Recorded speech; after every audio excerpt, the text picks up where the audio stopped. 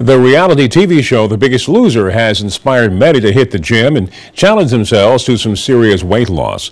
Well, a gym called CanDo Fitness is hosting its own version of the show. Fios1's CanDo has more now from Short Hills. This is a three-way challenge between these three men. Millburn Deputy Mayor Tom McDermott, bar owner Teddy Stampoulis, and restaurant owner Ilir Batisi. Expecting to lose 50 pounds. All three admit they have a few pounds to lose. I'm carrying around a little bit more than I want to be.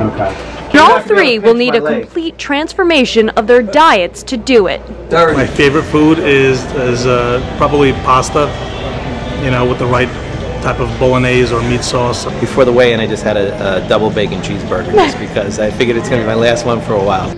Over the next 4 months, they will work out with trainers at CanDo Fitness in Short Hills and change what they eat.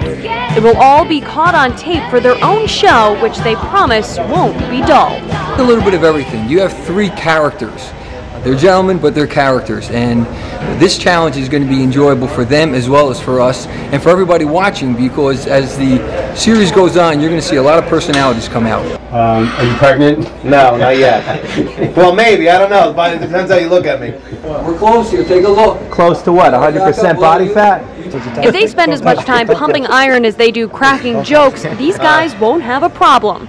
But the best part of the challenge is that it's all for a good cause. Kind of grew into even a bigger thing with charities getting involved, each one of us representing a different charity, and where people can donate, $1 per pound or $5 or $10 per pound through the charity. As long as no one drops out, the CanDo Challenge is scheduled to run until Christmas. In Short Hills, Karen DePodwin, Fios1 News. Well, Karen's going to check back in with these guys to see how they're doing. But if you want to see for yourself, you can tune into the CanDo Challenge on Verizon's Channel 33.